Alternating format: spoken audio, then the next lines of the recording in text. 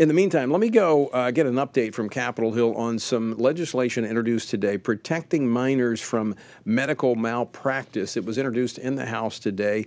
Joining me now is Travis Weber, Vice President of Policy and Government Affairs. Travis, welcome back to the program. Thank you, Tony.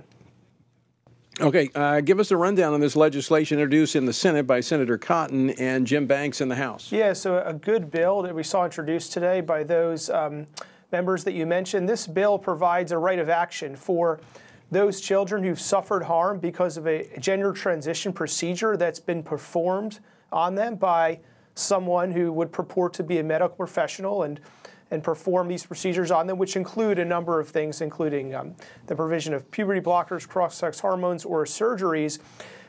When that child under 18, when they have the procedure performed on them, begins to suffer harm years later, they have the ability to bring legal action against those so-called professionals who have performed this procedure on them. So this is a positive step for vindicating the rights of these victims of this ideology, which we're seeing perpetuated across our nation right now, including those who claim to have the mantle of the medical establishment. So we're glad that Senator Cotton and Congressman Jim Banks leading this legislation in the House and Senate companion bills, and we hope that this legislation moves.